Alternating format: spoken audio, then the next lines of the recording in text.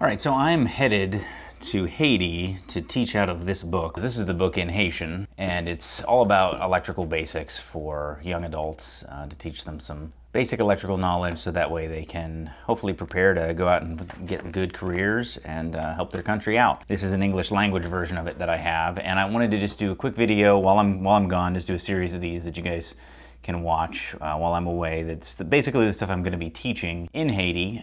Really basic concepts, but things that HVAC professionals, especially those who are newer to the trade, or maybe those who never had a formal education. Today we're going to show just the basic electrical circuit, and really everything that we do in electrical diagnosis and wiring up circuits comes down to this really basic principle, and that is that we have a power supply, we have a switch, and we have a load, and a load is the part that does whatever it is we're wanting to do. It's the part that actually converts electromotive force to something that we want to accomplish, whether it's light or heat, or whether in this case it is a motor. All I'm going to do here is just show you the basics here. So we've got a power supply. You'll see it's a circuit. We're going to wire up a circle out of one side into the other. So I'm going to use this switch here. This is actually a double pole, double throw switch, kind of similar to a 9340 relay for those of you who've used one of those. It can go in either direction.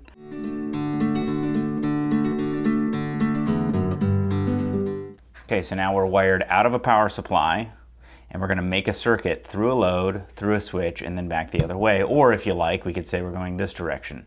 But truthfully, and this is sort of an interesting thing, is that electrons are actually stored on the negative side of a battery. So in reality, it's actually going this direction, which is often a cause of confusion. Really doesn't matter that much. With a DC motor, you will notice that it does operate in opposite directions if I change polarity, but let's go ahead and show how it works. So what we're going to do is, right now the path is open from here to here, and as soon as I make this circuit, so as soon as I close this switch, now my little motor is spinning away, and this little guy is really going. I'm actually always quite impressed by how well that works.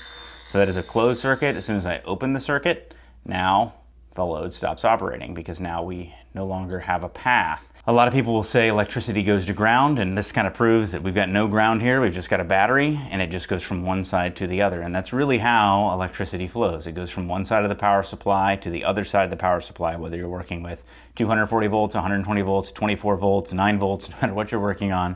That's really what you're trying to do, is create a circuit from one side to the other through a switch and then through the load. In and out of the switch, in and out of the load, and then back to this power supply.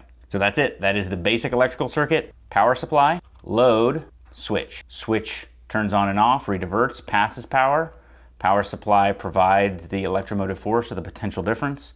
And the load is the thing that does whatever we're trying to accomplish, whether that's motion via magnetism, light, or heat. Thanks for watching.